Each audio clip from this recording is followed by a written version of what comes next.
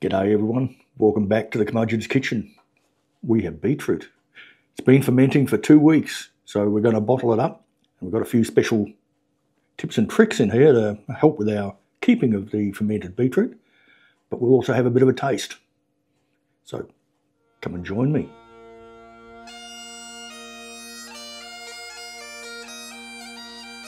We've got our normal jars here with a fancy funnel I bought off Amazon. But we've got some interesting lids. These caps come with a nice little silicone seal in here, and importantly, a silicone plug.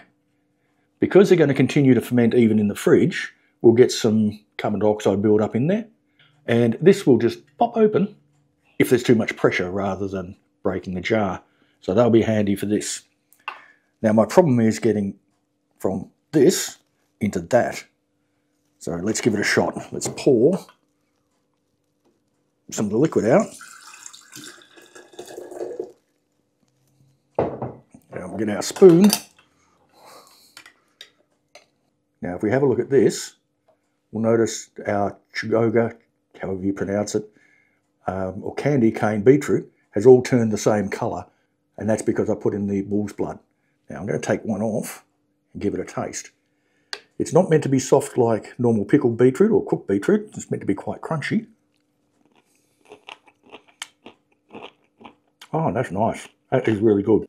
Okay, so we've got our star anise in there, which will go into our jar. Some bay leaves, mustard seeds. That has come out really nicely. I'm pleased with that. Pour some more liquid into that one.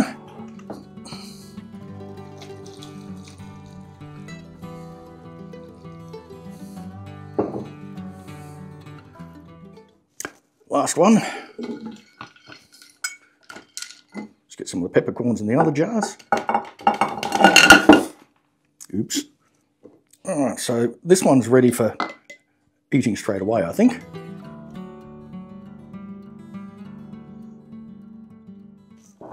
And there we have it.